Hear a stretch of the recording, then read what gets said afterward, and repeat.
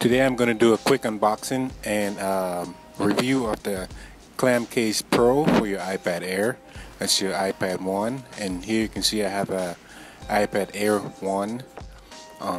This is a Bluetooth keyboard case for your iPad Air. Go ahead and open it up here, show you what it looks like on the inside. It's a nice soft foamy back to protect the hard plastic on the clam case. As you can see, it's kind of like a hard plastic. Go ahead and take it out of the case here. See, it says clam case. It's a nice hard plastic with an aluminum back. Nice and smooth. It looks pretty good. There you have your lightning port,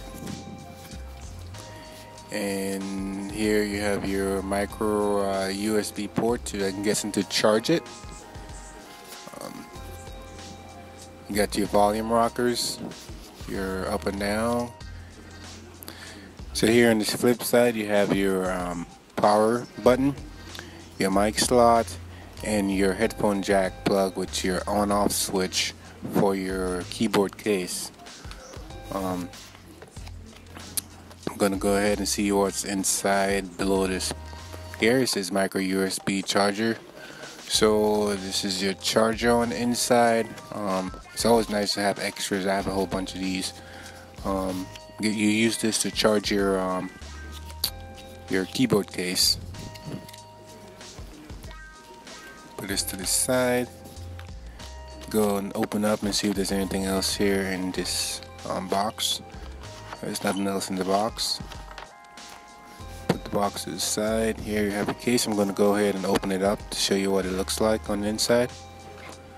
I got it upside down, and it's very nice. It looks pretty good. I'm going to go ahead and move this protector for your keyboard here. I'll show you what it looks like. It's nice. There's a nice feel to it. Almost feels like your MacBook Air. The keys are really nice. Gives you a nice feedback. They're very well spaced.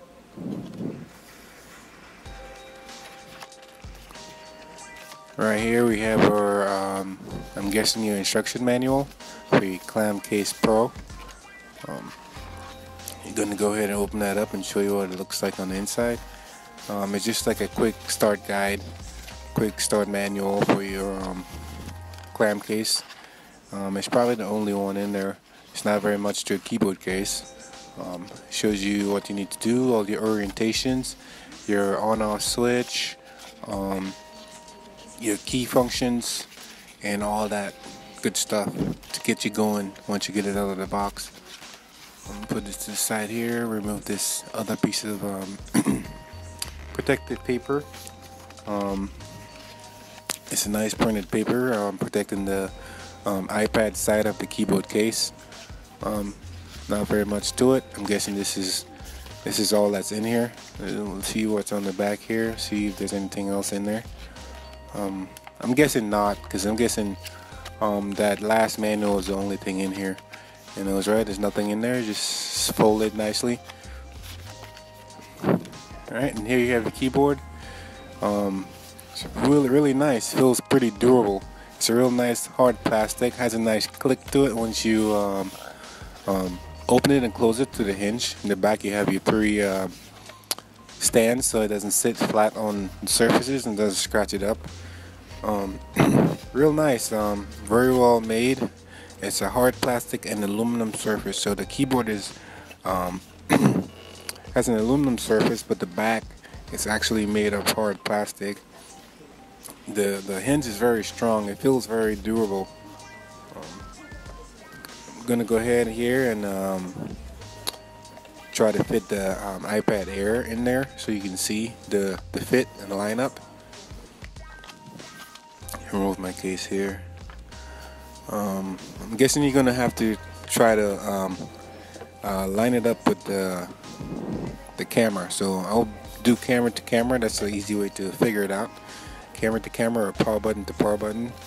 Kind of like slide in there till it perhaps snaps into place. Doesn't quite fit this way. Maybe if I slide it Oh yeah, it looks like you have to slide it from the bottom because there's a kind of a small little lip. There's a small lip on there where you slide it in and fits into place. So it feels pretty good. Snapped in right away. It's not very much work to it. Go ahead and close it up. Try to see the fit. Make sure it's all lined up, and when you open it and walk around or something, your iPad doesn't fall out. So it's nice. Feels nice and snug. There's no gap. You can't really see the iPad anywhere. It's nice and flush, nice and level. It looks pretty good, feels pretty good, and it's actually not that heavy with the iPad in there. It feels just like an iPad. So the case is pretty light by itself. So here we're going to go ahead and try to sync it up. You're going to turn it on the clam case and then go into settings, and once you get in there, the iPad should automatically find the Bluetooth next to it, and here you got the clam case, and it's already synced up to the case. It's all connected. So I'm going to go ahead here now and see the key functions. So that's your dedicated home button, and if you hold it down, it actually takes you to Siri. The next one is your spotlight search, and you have your volume rockers. So it's pretty much almost like a regular keyboard, except you don't have the F functions. I'm going to go to here and go to pages and see what how the keys feel and how they type. Like I said before, they feel pretty good. They feel really nice, kind of like your MacBook Air. Has a nice feedback to it. It's very well spaced. My hands feel pretty good here. Don't feel cluttered and small or anything on here. It's pretty nice for typing. You hit your home button and you're out of there. Gonna go ahead here and show you some of the orientations.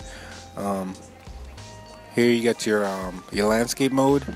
So if you want to watch a movie or something like that, you can just flip it to the landscape mode. If you just want to use the iPad as a regular iPad, you can go ahead and do that there.